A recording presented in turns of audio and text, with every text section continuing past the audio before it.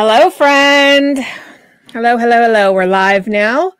I'm trying some new software, so hopefully, I think it went well so far. I actually practiced with it and everything. So, welcome, everyone. Welcome. So today we're talking about Christmas traditions and in the medieval period, and we're going to be making some wad buttons. So that's exciting. So I'm just going to give people a second to get here.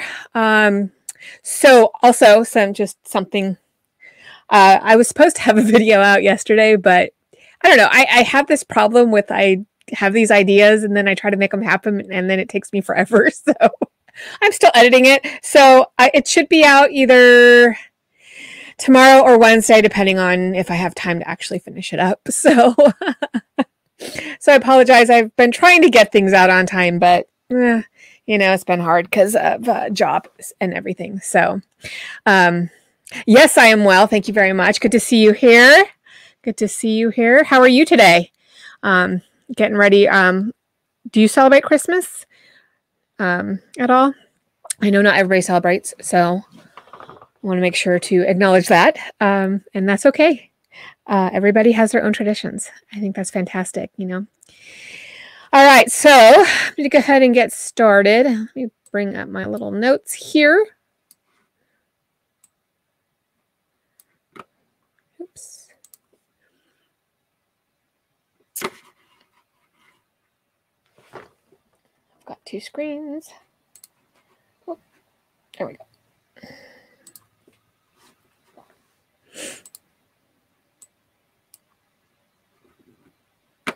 All right.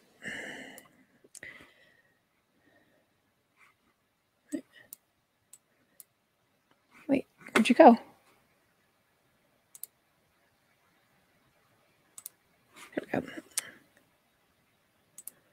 Okay.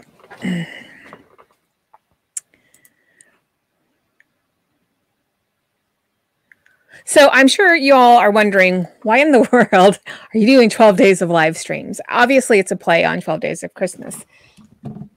And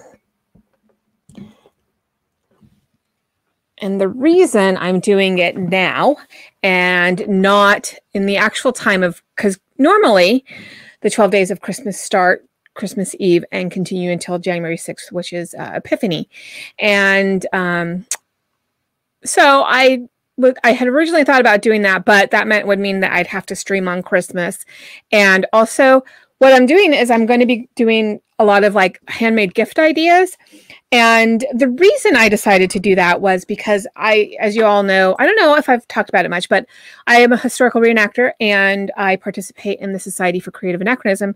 And one of the events that we do is we have a 12th night event, and it's really just a time for feasting and celebrating. And so a lot of times what we'll do is we'll exchange gifts. And so I thought, you know, let's do some gift ideas. And so I thought it'd be good to give you a little extra time so you could actually make the gifts before, you know, whatever celebrations you have going on, whether it's 12th night or Christmas. So yeah, so I'll be going over handmade gifts, and I'm going to be doing a few tips and tricks along the way. One of the things I'm going to be covering is one of the days I'm going to be talking about how to refresh your feathers. So if your feathers have gotten wet or if they're a little sad looking, we're going to talk about some tips and tricks. I have to practice that one a little bit because I'm not quite sure. It involves a hair dryer and some other things, so I'm not sure how I'm going to make it work. So I got to figure out how to make it work with the live stream situation. So that was kind of my reasoning, is just to kind of go over and give an idea of what, you know, like what you can do and give you time to do it.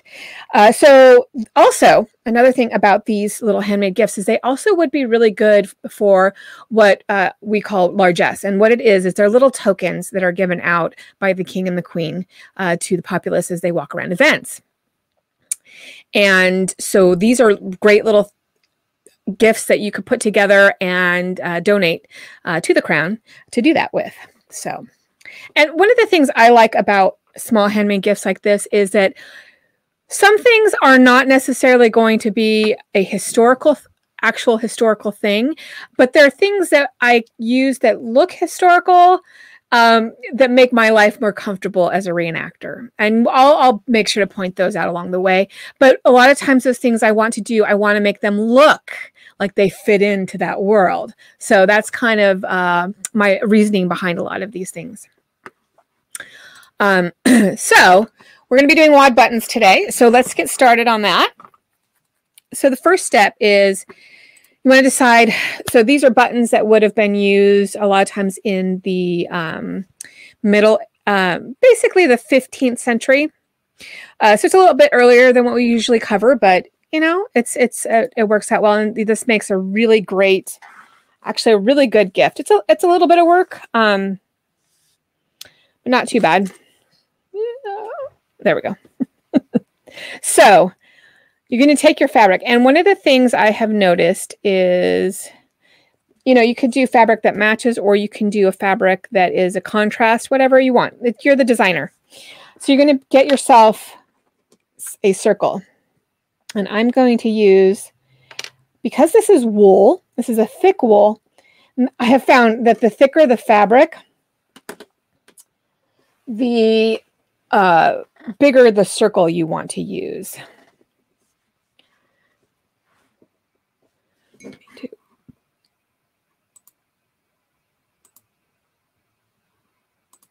Nope.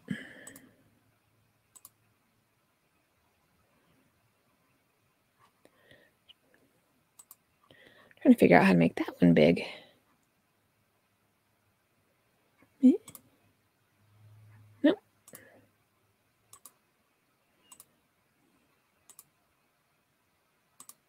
All right. It is what it is. Oh, can I do it down here maybe? Aha!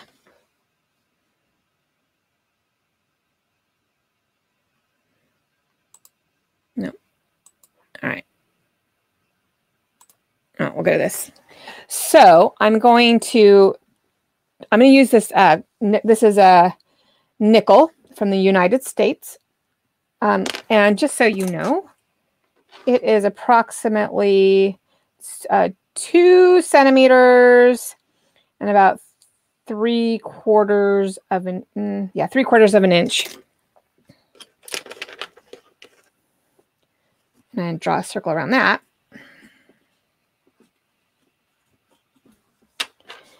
Cool. Now, once that's done, what I'm going to do is I want to put a seam allowance around it, basically.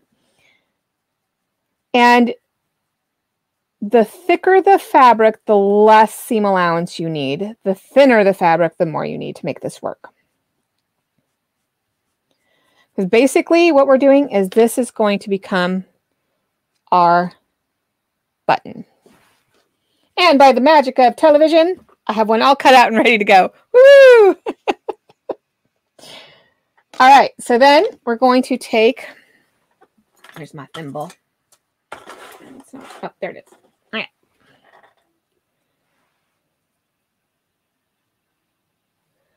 Okay, so I'm going to take a piece of thread, and this is going to be a long piece of thread, 18 to 20 inches, you know. And then I'm going to go around the circle that I drew with a running stitch.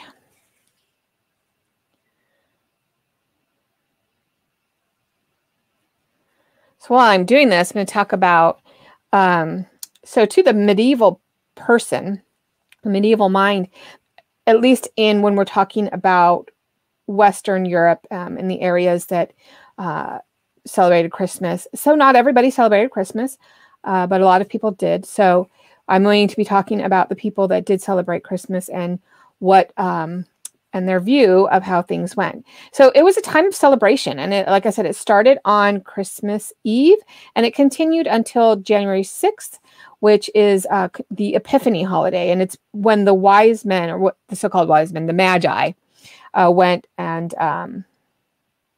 when they arrived at the manger where Jesus was. All right, so I've got my circle completed, and then what I did is I want my thread to come out through the outside. This is going to be the inside. So then I'm going to start pulling it I'm going to create like a little cup, and I want this to be as even as I can get it. And a lot of times I'll just stick my finger in there because I don't want it to close up.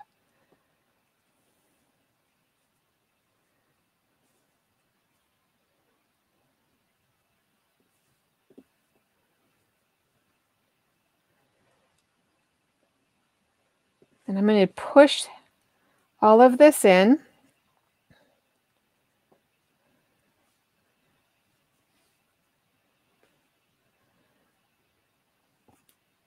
Probably, this one was a little bit too big on the seam allowance. I'm just going to hold it down with my thumb.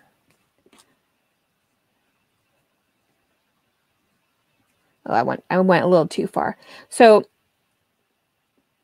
I want to be kind of out towards this area. All right. So then I'm going to take this and I'm going to go across. Put it through, and I'm just going to start sewing down all these little folds. Yeah, see, the problem is that I did too big of a seam allowance on it. Oh well.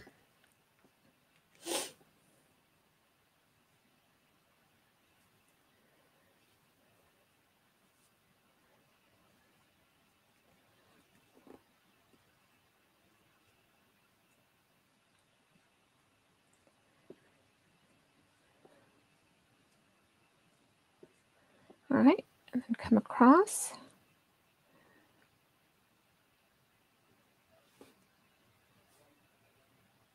Pick up the next piece and just holding down all those little folds with my thumb.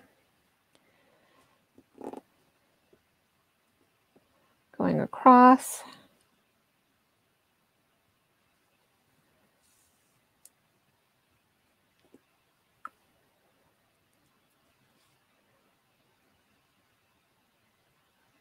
You can even come like this. I find this helps too.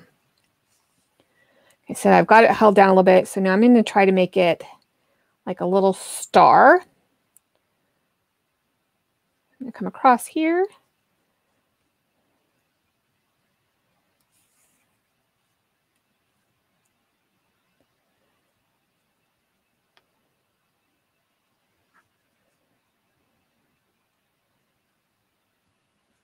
Across here, go through that, and then I can come back around.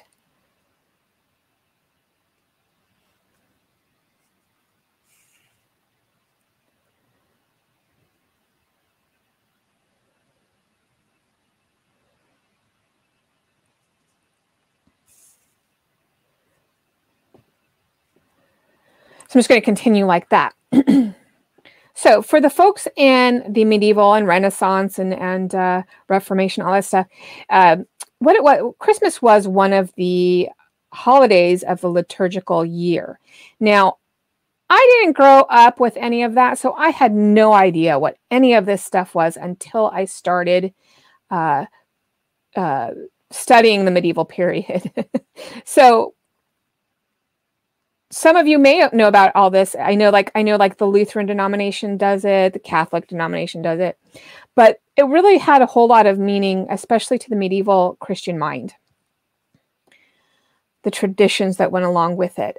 So the cool thing about, not the cool thing, but the reason Christmas was great because a couple of reasons. It followed Advent, and Advent was a time of reflection, and there was a lot of fasting that happened during that time. And then Christmas would come, and that all went away, and it started, and then it was a time of celebration. Another reason for this was because, in an agricultural society, there's a lot of work to be done throughout the year. But when you're in midwinter, there isn't a whole lot of growing happening or harvesting or any of that. So, they could take 2 weeks off from the fields and be okay. And so this was a time of year when and also food-wise, they were able to get a lot of, they were finishing off the foods that they had for the year and preparing for a new year. So the foods were also, they were using everything up at this point. So they had some really delicious food that they didn't get to eat for the rest of the year. They were able to eat something other than pottages for once. All right. So here is my wad button. Now what I'm going to do is I'm going to leave, oops, I should have tied it off first. Oops. Let me rethread this real quick.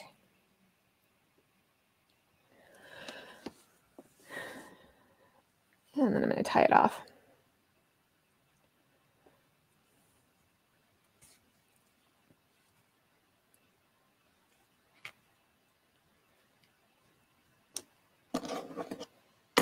And then, like I said, I leave that on because what you do is you create a bunch of them. I've already created one over here out of blue. And you could just create a bunch of them, and then you would give them as almost like a little bouquet of buttons. I'm waiting for it to catch up with me.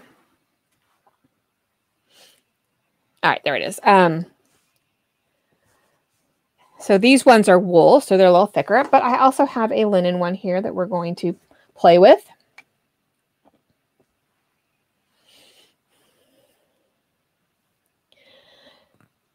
So is it Amaris, Amaris? What's the correct pronunciation for that? Where was I? All right, so I'm going to do my running stitch across here. So Advent was a time of feasting and solemnness. And so then Christmas came along and it was a time of celebration. And the traditions were very different from what we do today. You know, we didn't have Christmas trees or anything. I had it right the first time, so I think I said Amaris. Yeah? My memory is not great.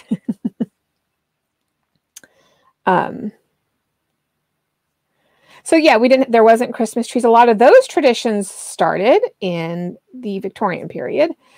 But there were still a lot of traditions. They would bring greenery from the outside to the inside. In particular, holly leaves had a lot of meaning to them. And then as well as you had mistletoe, there was the Yule log, which was supposed to be a nice, thick, sturdy log that would burn for the entire time of the 12 days of Christmas. So that's pretty crazy. It had to burn for 2 weeks straight. So they had to find a pretty thick log. And then later on, it became the dessert that many people are familiar with. All right, I've got that going. I want to see, I'm coming in here. I'm trying to keep everything as even as possible. So now with the linen, it's a lot thinner, so I can actually get it to sit on the inside. Which you can do with wool too. You just have to make huge buttons. So it depends on what size button you want to make. And as I'm doing this, I'm slowly pulling it in. All right. Holding it with my thumb so I can pull this in. And the cool thing about when you're doing it with linen, you can make some really teeny tiny buttons. Also, okay, so now, see, this is so much better. See how it's filling the inside in of the button. Oh, I'm doing green on green. Filling the inside in of the button, and that's filling it out. Maris, okay. Amaris. Sorry. All right. So the other thing I want to be careful as I'm doing this, I don't want the stitching to show in the front. So I'm trying to stay as close to the back as possible here.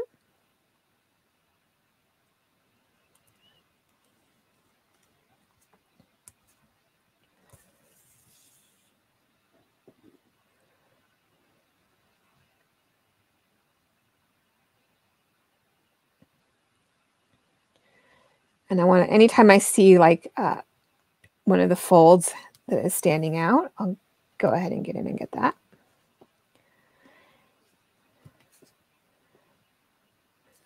The funny thing about wad buttons is that they're really actually pretty hard to button.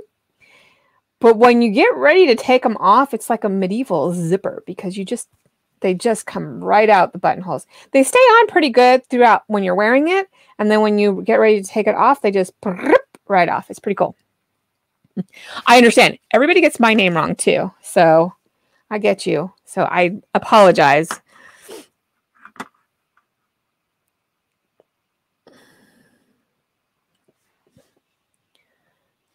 So that's my little, isn't he cute? This thread is a bit long. So now once you have these done, this is a really long thread. I don't need it to be that long. So once you have these done, the next thing you do is you leave this thread on, because this is how you sew it on. You can sew it on and make a shank with it and everything. So you've already got it pre-going. So I'm going to do another one, just to kind of give you a good example of what we're doing.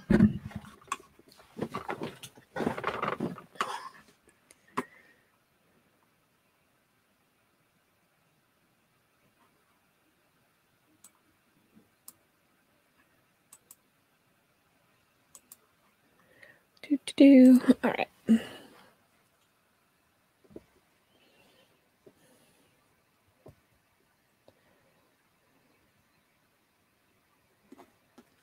Oh, nice. Yeah, these would be great on a crochet cape.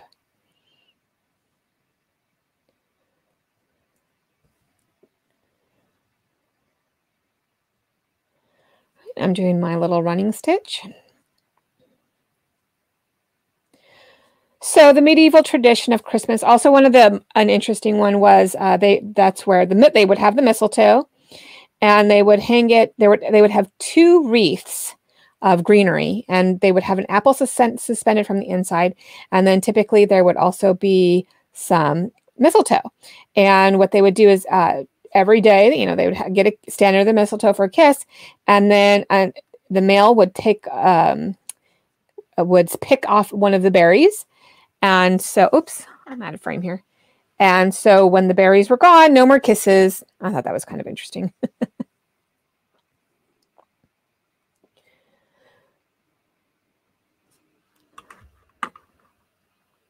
See if I have any more notes.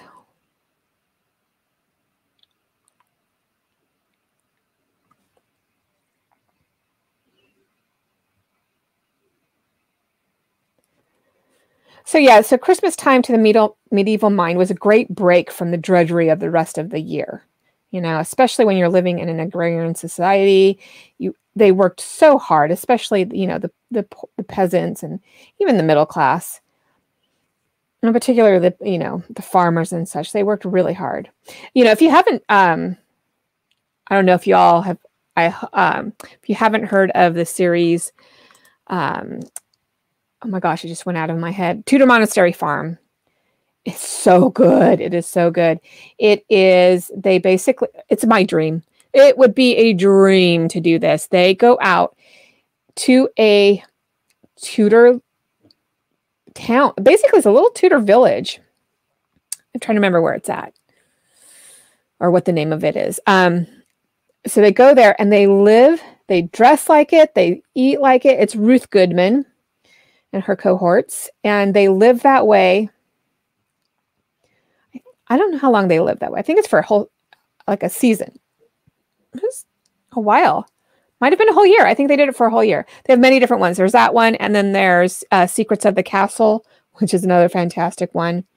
I believe you can get I know you can get the Tudor Monastery Farm. You can get episodes of that on YouTube.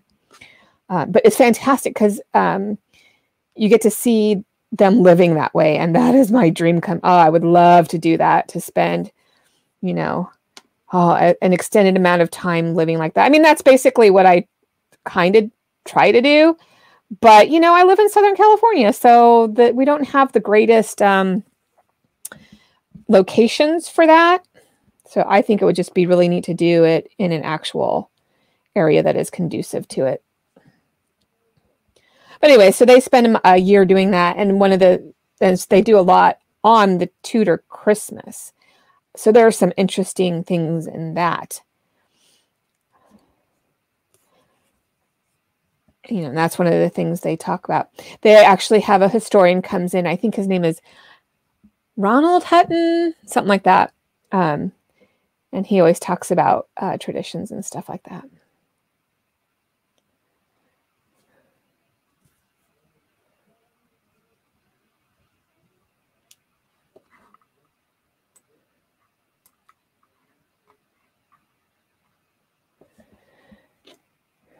All right.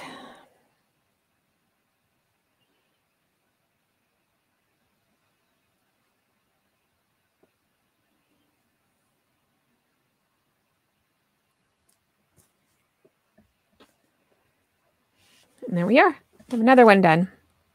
It's cute. So now we have two. And, you know, they go pretty quickly. So you could do, you know, I mean, honestly, though, let's face it, if you're doing medieval coat hardy, you're looking at 20, 30 of these. But, you know, you could do a dozen, and that would work for, you know, like you said, like a cape, that sort of thing would be great. A hood, something small. So these, and, you know, you could use them. You don't have to use them on medieval stuff. You could totally use them on modern stuff. It'd be super cute. It's just a different style of fabric button, you know? So yeah, so these are how you make, we call them wad buttons. And these are a great little thing that you can gift to people who do historical reenactment. There's my little bouquet of buttons.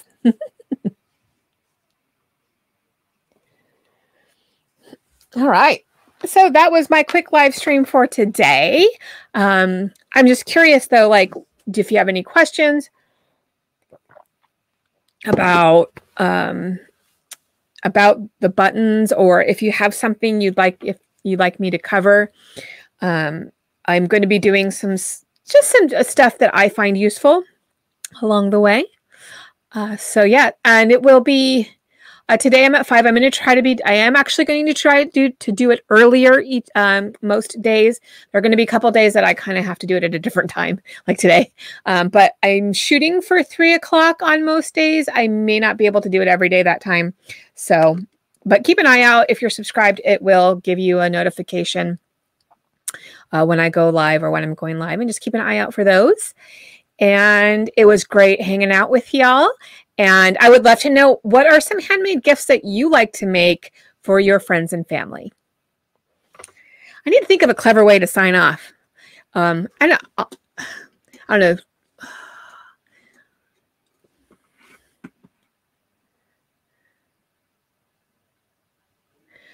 Trying to think of it. So anyways, that's another thing. Help me think of a way to sign off, a cool way, you know?